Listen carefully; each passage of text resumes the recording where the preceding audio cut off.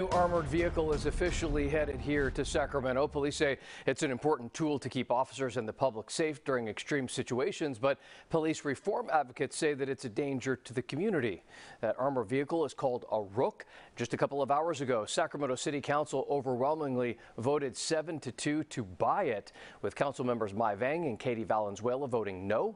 The Sacramento Police Department has two other types of armored vehicles, but the police chief says that they've called on the sheriff's office Rook about a dozen times since 2019. It includes really the ability to move in very tight spaces, remove dangerous obstacles, access things like second stories of buildings and homes. And it's also able to navigate a variety of terrain, including soft ground, without getting stuck.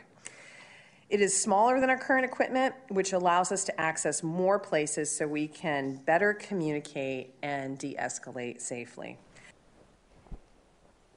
Critics also argued that the armored vehicle could hurt community trust with the police department. That vehicle will end up costing about $440,000, mostly covered